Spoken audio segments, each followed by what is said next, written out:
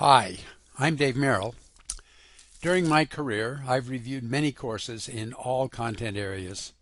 Much of this instruction is far less effective and engaging than it could be. What's missing? Too often, there are insufficient or inappropriate examples. And even more often, there is insufficient or inappropriate opportunity for application of the skills that learners are supposed to be acquiring. In this brief lecture, I will try to address this deficiency in much of our instruction and propose a possible way to enhance its effectiveness, efficiency, and engagement. For over 50 years, my career has been focused on one very important question: what makes instruction effective, efficient, and engaging? I decided that e-learning should refer to the quality of instruction, not merely to how it is delivered. So I labeled effective, efficient, and engaging as e to the third power instruction. In this brief presentation, I will try to share with you a little of what I've learned. Perhaps the underlying message of my studies and this presentation is this simple statement: information alone is not instruction. All of us have heard the saying that students didn't learn because they just weren't motivated, or that motivation is the most important part of learning, or we really need to find a way to motivate our students. So what is it that causes motivation? People have often asked me, is motivation one of the 5 principles I mentioned? And the answer is no. Motivation is not something we can do. Motivation is an outcome. So if it's an outcome, what causes motivation?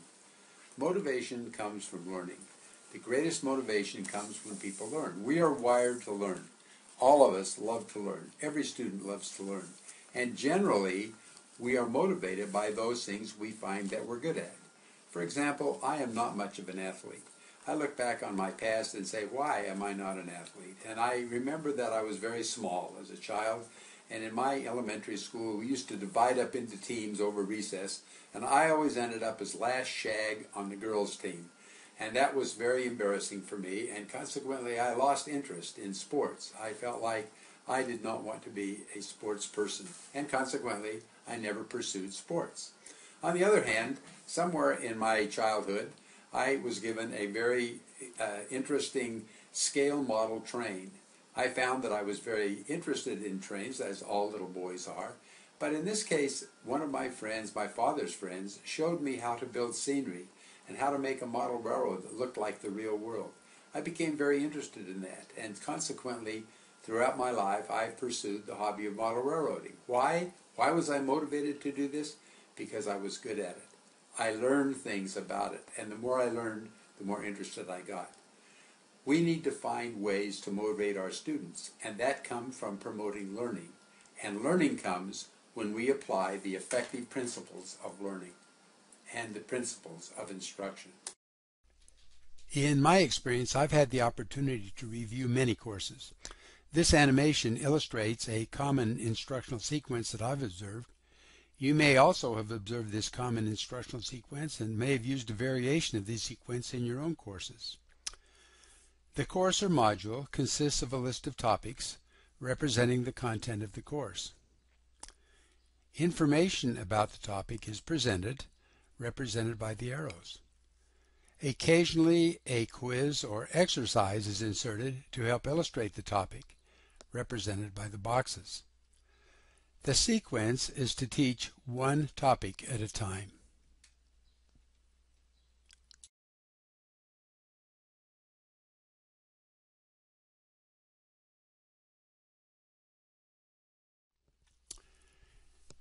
At the end of the course or module, there is often a culminating final test, or in some cases a final project that asks the students to apply the topic or the topics to complete some task or to solve some problem. Sometimes this sequence is very effective in enabling students to gain skills or to learn to solve problems. Too often, however, this sequence is ineffective or not engaging for students. The effectiveness of this sequence and the degree of engagement it promotes depends on the type of learning events that are represented by the arrows and boxes in this diagram. There are many different types of instructional or learning events. Perhaps the most frequently used learning event is to present information, or tell. This tell can take many forms, including lectures, videos, textbooks, PowerPoint, etc. The next most frequent instructional or learning event is to have learners remember what they were told, or what they read, or what they saw. This remember instructional event we will label as ask. Even though tell and ask are the most frequently used instructional events, if they are the only instructional events, then the tell-ask instructional sequence is the least effective instructional strategy. This diagram illustrates the typical instructional sequence we illustrated earlier, but in this diagram we've labeled information arrows with the learning event tell and practice or test learning events ask. If the remaining topics are also taught with the same tell-ask sequence of learning, then this module is not going to be very effective and most likely will not prepare learners to adequately complete a project using the information taught. In our diagram, we've included a final exam rather than a final project. They may be able to score well on an ask final exam, but this does little to prepare them to apply the ideas taught to the solution of a complex problem or completion of a complex task. Unfortunately, this tell-ask type of instructional sequence is very common. I'm currently working with the faculty composed of international professors from a number of different countries. Their instructional methods vary, but by far the most common instructional strategy is the one we've illustrated with tell and ask instructional events. Here's an example typical of many of the approaches originally used by this faculty. With the permission of the faculty member, I am sharing a slide from the PowerPoint presentation originally used in this course in business ethics, along with the corresponding examination question from the final exam. This is obviously only a small part of this course on business ethics, but it is a critical learning event because if the learner does not learn to distinguish an ethical issue from an ethical dilemma, then it is unlikely they will be able to learn to help businesses solve ethical problems.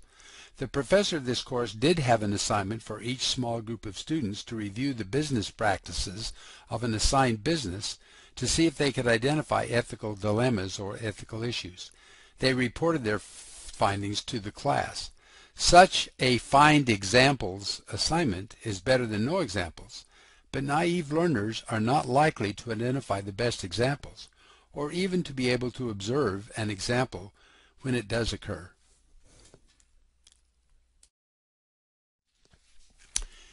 In 1999, Charles Reigeluth published a collection of papers on instructional design theories and models. In the preface to this book, he indicates that there are many different kinds of instructional theories, and that instructional designers need to be familiar with these different approaches and select the best approach or a combination of approaches that they felt were appropriate for their particular instructional situation.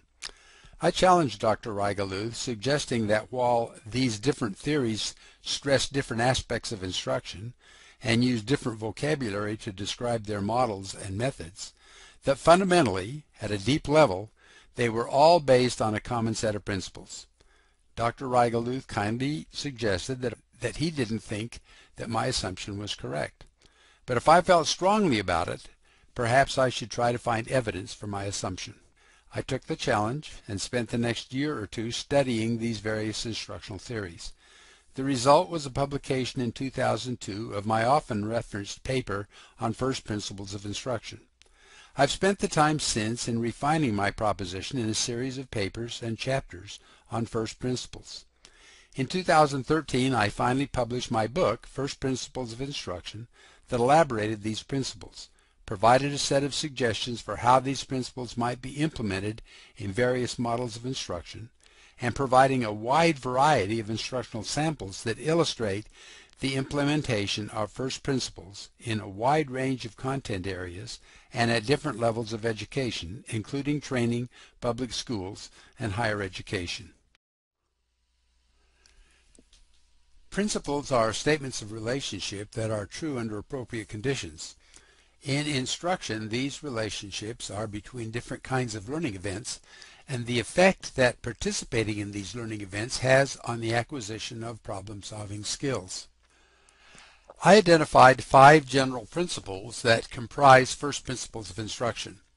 As I reviewed the literature on instructional design theories and models, I tried to be as parsimonious as possible by selecting only a few general principles that would account for most learning activities that are necessary for effective, efficient, and engaging instruction.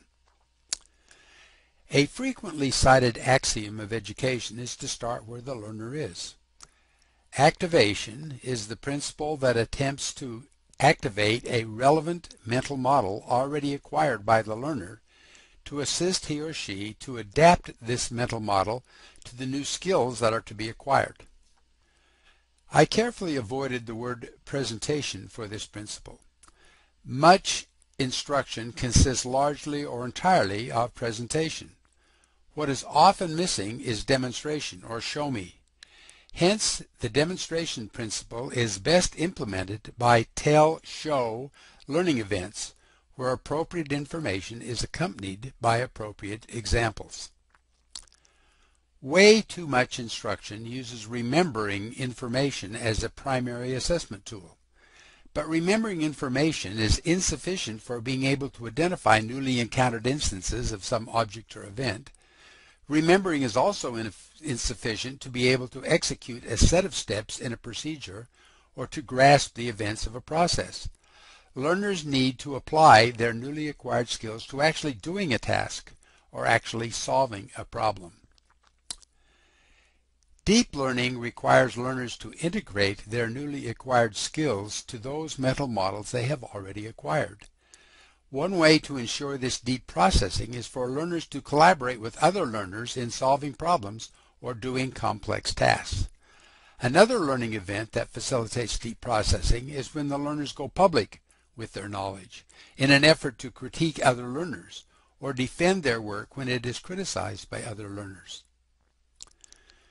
The eventual purpose of all instruction is to learn to solve complex problems or complete complex tasks, either by themselves or in collaboration with other learners. This is accomplished best when problem to be solved or the task to be completed is identified and demonstrated to learners early in the instructional sequence. Subsequent component skills required for the problem solving or for completing a complex task are best acquired in the context of trying to solve a real instance of the problem or complete a real instance of the task. In this presentation, I will elaborate and illustrate 3 of these principles: the demonstration, application, and problem-centered principles. Do first principles of instruction actually promote more effective, efficient, and engaging instruction? I would like to report on a couple of research studies that demonstrate the effectiveness of first principles. A study conducted by NetG, a company that sells instruction to teach computer applications, compared their off-the-shelf version of their Excel instruction, which is topic-centered, with a problem-centered version of this course that was developed following first principles. Participants in this experiment came from a number of different companies that were clients of NetG. The assessment for both groups consisted of developing a spreadsheet for 3 real-world Excel problems. The problem-centered group scored significantly higher, required significantly less time to complete the problems, and expressed a higher level of satisfaction than the topic-centered group. All these differences are statistically significant beyond the .001 level. A doctoral student at Florida State University completed a dissertation study comparing a topic-centered course teaching Flash programming with a problem-centered course. This study was carefully controlled so that the variables were merely the arrangement of the skill instruction in the context of problems or taught skill by skill. The learning events for both groups were identical except for the order and the context in which they were taught. On a transfer Flash problem, that required students to apply their Flash programming skills to a new problem, the problem-centered group scored significantly higher than the topic-centered group and felt the instruction was more relevant and resulted in more confidence in their performance. There was no time difference between the two groups for completing the project. A professor at Indiana University designed a student evaluation questionnaire that had students indicate whether the course being evaluated included first principles of instruction.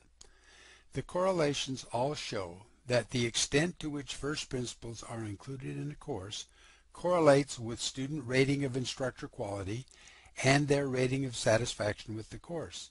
Students also spent more time on task and were judged by their instructors to have make more learning progress when the courses involved first principles of instruction.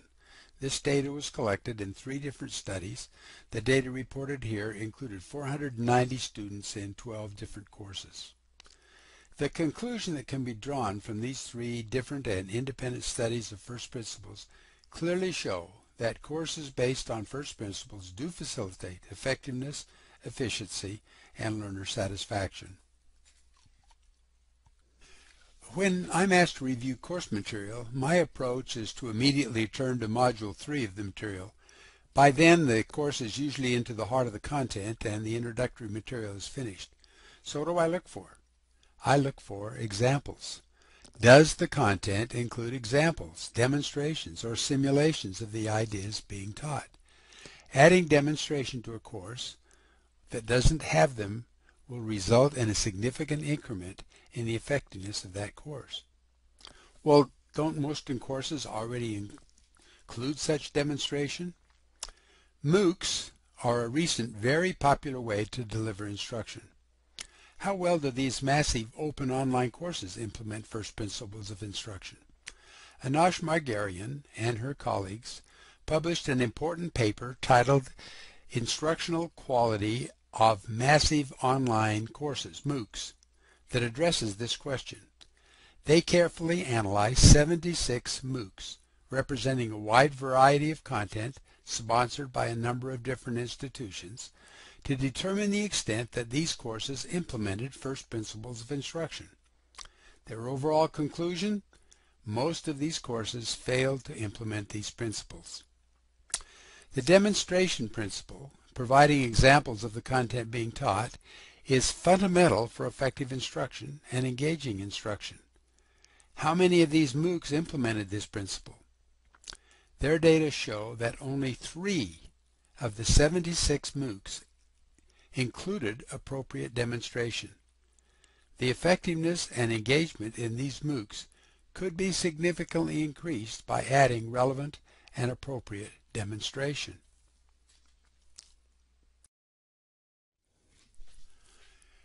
When I'm asked to review a course, the second type of learning event I look for is the application that is consistent with and appropriate for the type of learning involved. Remembering a definition or remembering a series of steps is not application. There are 2 types of application that are most important, but too often not included. DOid, or do identify, requires learners to recognize new divergent examples of an object or event when they encounter it. Do identify is also the initial application required when learning the steps of a procedure or process. The learner must first recognize a correctly executed step when they see it, and they must also recognize the consequence that resulted from the execution of the step. Once they can recognize appropriate steps and appropriate consequences for these steps, then do execute is the next level of application. Do execute requires learners to actually perform or execute the steps of a procedure. When appropriate application is missing, the effectiveness of the course is significantly increased when the appropriate application learning events are added. MOOCs are often about teaching learners new skills. Did the MOOCs in the study include appropriate application for these skills? They fared better than they did for demonstration. At least 46 of the 76 MOOCs did include some form of application. This still leaves 30 MOOCs in this study without application of any kind. However, on careful analysis of the sufficiency and appropriateness of the application included, it was found that only 13 of the MOOCs in this study had appropriate and sufficient application. While tell and ask are the most frequently used instructional events, as we have seen, a strategy that used only these two learning events is not an effective or engaging strategy. Learning to solve problems and to do complex tasks is facilitated when a tell instructional strategy is enhanced by adding demonstration or show learning events. A tell-show sequence is more effective than a tell-only sequence. Learning to solve problems and to do complex tasks is facilitated even more when a tell-show strategy is further enhanced by adding do instructional events. These do learning events are most appropriate when they require learners to identify unencountered instances of some object or event, that is, a do identify learning events, and when they require learners to execute the steps in a procedure or observe the steps in a process, do execute learning events. A tell-show-do sequence is even more effective than a tell-show instructional sequence. Most existing instruction can be considerably enhanced by the addition of appropriate show and do learning events. Here is our typical instructional sequence once again, but this time we've indicated that the presentation consists of tell and show learning events with do learning events inserted at appropriate intervals. The final project is not merely a remember or ask assessment, but the opportunity for learners to apply the skills they have acquired from the tell, show, do instruction to a more complete problem or task. When a typical instructional sequence consists of tell, show, do learning events, the resulting learning will be more effective, efficient, and engaging for learners. Much existing instruction can be significantly enhanced by converting from tell-ask learning events in this typical instructional sequence to tell-show-do learning events. Here is the Business Ethical Dilemma module, which was originally a tell-ask instructional sequence. We started with one of the slides from the original PowerPoint presentation that defines an ethical dilemma contrasted with an ethical issue. To enhance this module, we searched the Internet for examples of ethical dilemmas and ethical issues. We were surprised with the number and variety of examples that are available, both in text format and video format. This short video is an example of an ethical issue in a public school setting. This first example provides both an ethical issue, an inappropriate act by a female teacher, and an ethical dilemma for the male teacher telling the story. As third-year teacher at Littletown Middle School, Terry Sanders brings an infectious energy to her classroom. Both faculty and students like Terry and find it easy to get caught up in her enthusiasm. And like many young professionals her age, Terry is active in social media. A lot of us here are new teachers. I think Terry's in her third year or so. And most of us are still in our 20s, so we all follow each other on Twitter and Facebook and Instagram. And it was never a problem until about a week ago. Her tweet said, "Just saw a cop in the school parking lot with the dog. Hope they don't go near my car. Hashtag just saying hi." Scott became more concerned about Terry when one of her posts over the weekend seemed to cross the line. It was Monday morning, and I had some time before my first class started, and so I'm looking up what people did over the weekend, and I find this photo of Terry on Instagram. It looked like she was at some kind of party. She has teachers and students who follow her. You know, I have no idea who's seen this by now or what, if anything, I should do about it. Here is a second example that is an ethical dilemma also in a school setting. Ron Clark has been teaching science at Franklin Middle School for more than 4 years. Recently, he noticed one of his students, Teresa Miller, has been arriving later and later to first period class. Today, she showed up a full 30 minutes after the class started.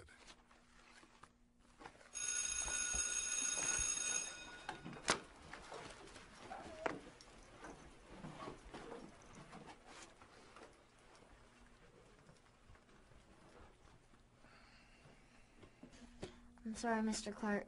I know I'm late again. Teresa, this is turning into a real problem. There's nothing I can do about it. My mom got another job, and she doesn't get home from work until after 8. It's all right. Look, I'll talk to your mom, and we'll figure something out. I could tell Teresa was upset. She lives outside the district, so we don't provide bus transportation for her to get to school. I called Teresa's mom several times, never got a hold of her. I left her a message to please get in contact with me at her earliest convenience to talk about her daughter's late arrivals. I brought this signed note excusing Teresa for being late to class. Every morning, this should take care of everything. No, this note doesn't help Teresa. She's still missing half my class. Look, I had to take a second job. I'm a single mom with 2 girls. I'm a cook at the retirement center down on Oak Street. Yeah, I know where that is. It's actually not far from where I live. It's right by my house, but sometimes breakfast runs late. Look, I know you need to work. Look, do you have a friend or a relative who can drop your daughter off? No, it's just me. Look, maybe since you live right near there, I could take her into work with me, and you could bring her into school with you. That would solve everything, right? The instructor would elaborate each of these examples, pointing out the nature of the dilemma involved and why the case was an ethical issue rather than an ethical dilemma. The revised module included several additional examples of both ethical dilemmas and ethical issues in a variety of different settings, each accompanied by elaboration of the nature of the dilemma or issue involved. Finally, the revised model included additional examples that were presented to learners to ask them to identify them either as an ethical issue or an ethical dilemma. They were also asked to explain the nature of the dilemma or issue involved in each of these examples. This Tell, Show, Do module has not yet been delivered to students, so there's not data on its effectiveness, efficiency, and engagement compared with the original module. But even face validity would indicate that it's much more likely to be engaging than the original Tell-Ask instruction. To summarize, much existing instruction is primarily Tell-Ask instruction. This instruction can be significantly enhanced by the demonstration of appropriate examples, or show learning events, and even further enhanced by the addition of appropriate application activities, or do learning events. The fundamental instructional design procedure to enhance existing instruction is fairly straightforward. Start by identifying the topics that are taught in a given module. List these topics, see the left column of the matrix.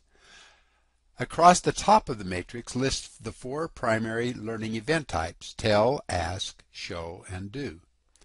Second, review the information in the tell column to ensure that each topic is accurate and sufficient for the goals of the instruction.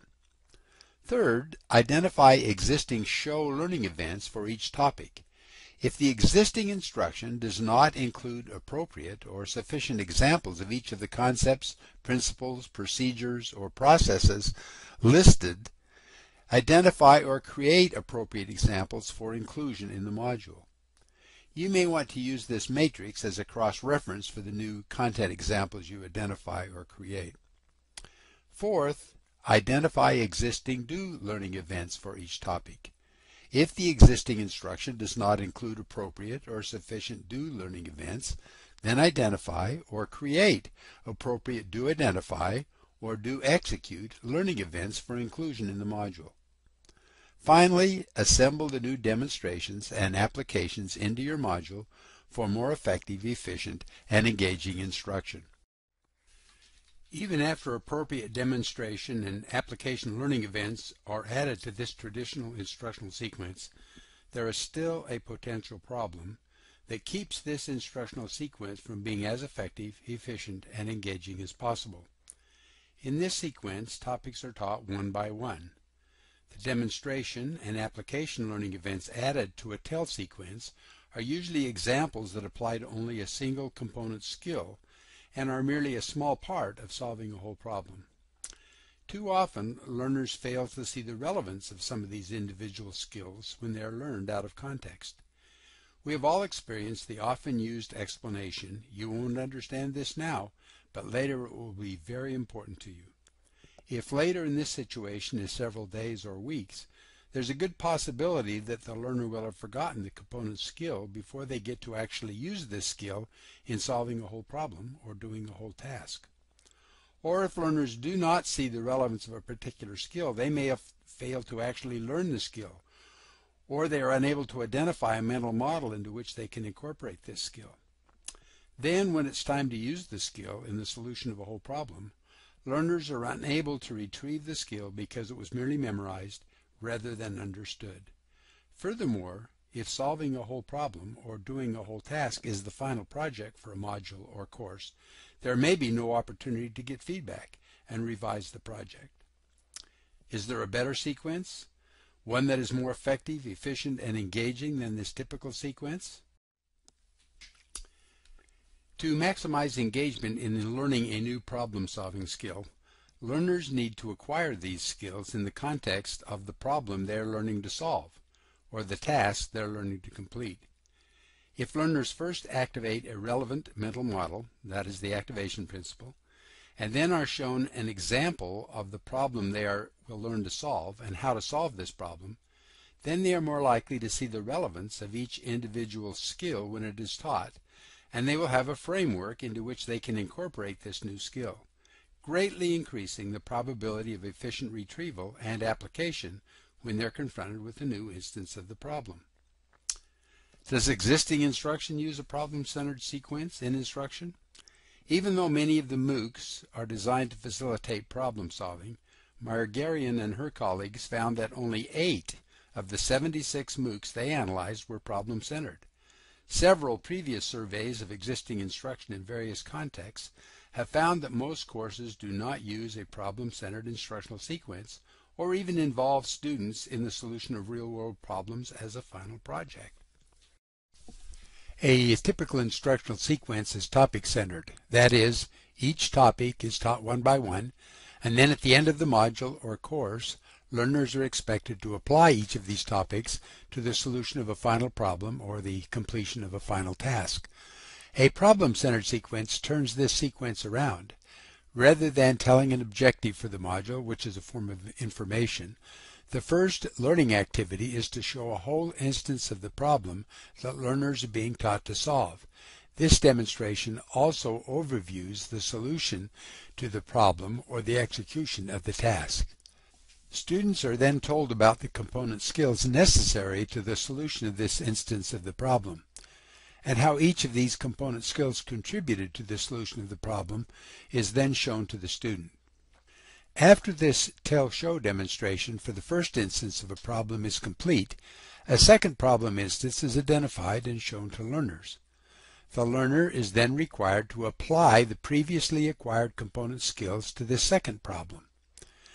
Some of the component skills may require some additional information or a different way of using the skill to solve this second instance of the problem. Learners are then told this new information and shown its application in the second instance of the problem. Note that the tell, show, do for each component skill or topic is now distributed across different instances of the problem. The first instance of the problem was primarily tell, show. The second instance of the problem is a combination of tell, show for new parts of each component skill and do for those component skills already acquired. Additional instances of the problem are identified. Learners apply those skills already acquired, that is tell, show, and apply those skills already acquired, do, for each new instance of the problem. The sequence is complete when learners are required to solve a new instance of the problem without additional guidance. This problem-centered instructional sequence makes it more likely that learners will see the relevance of each new component skill, will provide multiple opportunities for learners to apply each of these newly acquired component skills in the context of real instances of the problem.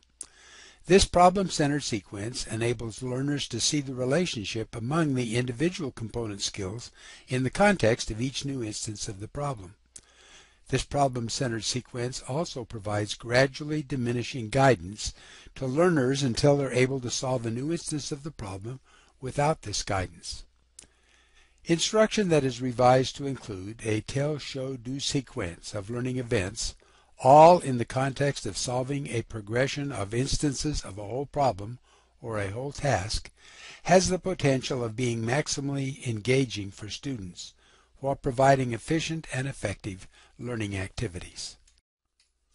An entrepreneur course designed and developed at BYU Hawaii illustrates a problem-centered instructional sequence. This course was designed to introduce students from developing countries with the course in entrepreneurship. The slogan of the business department for these students from the third world is "Don't go home and be an employee, but go home and be an employer." 6 major component skills were identified as being necessary to the establishment and running of a small business. These skills are listed in the left side of the slide. Each of these skills also has nested within it a number of sub-skills for each of these main skills. This course is taught with a sequence of 5 examples of small businesses that were developed for developing countries. The type of each business is listed in the tabs across the top of the slide. The product business was a pig farm in Cambodia. The service business was a carpet cleaning business in Mongolia. The retail business was a cell phone franchise in Laie, Hawaii. The restaurant business was a Mexican restaurant in Russia. After studying each of these 4 businesses, students were required to develop a business plan for their own small business designed for their own country. This whole course is available without cost on the Internet. Contact me at ProfessorDaveMerrill@gmail.com and I will send you a link to this course. Note that the course involves a progression of examples of developing whole small businesses. Each of these businesses involve the same set of skills. Each business is more complex than the preceding business, and while using the same skills requires more detail for each of these skills. Remember, the first task in a problem-centered sequence is to present an example of the whole problem. In the entrepreneur course, this was Viesna's pig farm. Here's a very brief excerpt from the introduction to this business. The actual introduction video ran for about 15 minutes and overviewed all the steps taken by Viesna to design and start his business. Viesna Nang, a graduate of Brigham Young University, Hawaii, returned to his native homeland of Cambodia, where he wanted to start his own business. Cambodia is a poverty-stricken third-world country in Southeast Asia. Many people in Cambodia live in extreme conditions of poverty. The economy is slow and mostly based on agriculture. One day, Viesna's brother tells him that 2 things are needed in Cambodia: construction and pigs. After careful analysis and research, Viesna decided to start a pig farm. The second step in a problem-centered sequence is to present the skills required for completing this task. This demonstration shows only the first component skill. Note that it introduces the skill and then illustrates the skill for this particular business. In the course, each detail for each of the component skills was introduced and illustrated for Viesna's pig farm. The presentation of this first example uses tell-show learning events. This tell-show demonstration for the first business requires a couple of hours to complete. Note, each skill is illustrated and its application to this business is demonstrated. In a business-centered sequence, the problem is shown first, and then all of the skills to be taught are introduced in the context of this example. There are 2 characteristics of a good business opportunity. First, there must be enough people with an unsatisfied need or want. And second, it must have the potential to make a profit. Here is a beginning checklist for how to recognize a complete business opportunity statement. Is there an unsatisfied need or want? Are there enough people with this unsatisfied need or want? Are there enough of these people with this unsatisfied need or want who are willing to pay for a solution and pay enough so that the business can make a profit? Are the people who are willing to pay for a product or service able to pay? Entrepreneurs are not wild risk takers. In fact, They do all they can to reduce as many risks as possible. That is why you need to make sure that your opportunity is a real opportunity. With each item, what is the evidence that this is a potentially successful business opportunity? Where did the information come from? How do we know it is true or accurate? Here is a statement of business opportunity. Click on each paragraph to see how each part of the statement relates to the business opportunity checklist.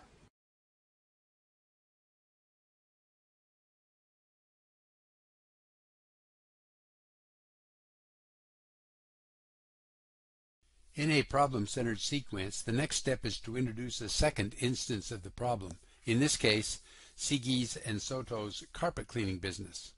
Like the pig farm, this example is also introduced with an introductory video that overviews this carpet cleaning business and the steps necessary to start it. With a new instance of the problem, the learner is required to apply those elements of the skill that were introduced in the last business to this new business. Then additional details of each of the skills are introduced and their use illustrated for this second business. In this example, we show only the first skill and how learners are asked to engage in do identify for those skills that were previously illustrated. For purposes of this lecture, I've shown application for only part of the first skill. As before, each of the skills are applied to this new example, including both do ID and then more tell show. All of the do, tell, and show learning events for the component skills for this new business again requires several hours of instruction. Again, note that the sequence is to teach the component skills within the context of a problem, rather than to teach all of each skill in the abstract, and only after teaching all of the skills to have learners apply them to a new problem.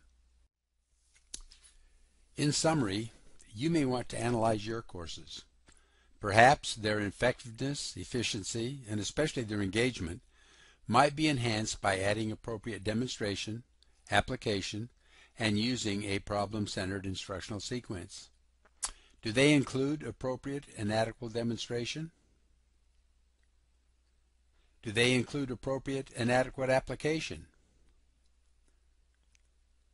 Are the skills taught in the context of an increasingly complex progression of instances of the problem? Thank you for your participation in this lecture on First Principles of Instruction. It's been my pleasure to prepare this lecture for you. I welcome your comments and questions.